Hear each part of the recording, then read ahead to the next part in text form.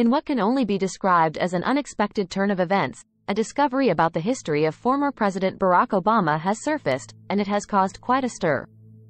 In a recent interview, Obama's biographer David Garrow revealed that the former president had admitted that he had fantasized about having sexual encounters with other men in a letter that he had sent to a lover.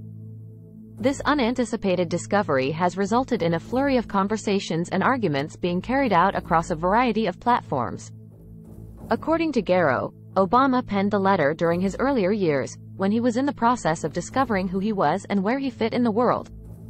It is imperative that it be made clear that the aforementioned findings do not in any way suggest anything conclusive regarding Barack Obama's sexual orientation. Instead, they offer a window into the psyche of a young man who would go on to become one of the most powerful individuals in the history of American politics. The revelation has provoked a diverse array of responses from those involved.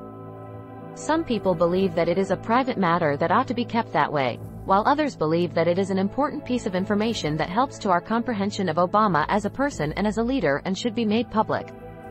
Regardless of how one feels about the matter, this information presents another facet to the picture we have of Barack Obama's private life. This serves as a reminder that our leaders, just like the rest of us, have complicated personal histories that have influenced who they are and how they view the world. As we dive further into this narrative, it is necessary to keep in mind the wider repercussions that this may have. What kind of effect does this information have on the way we see Barack Obama's legacy? Does it bring new light on how we should understand his presidency?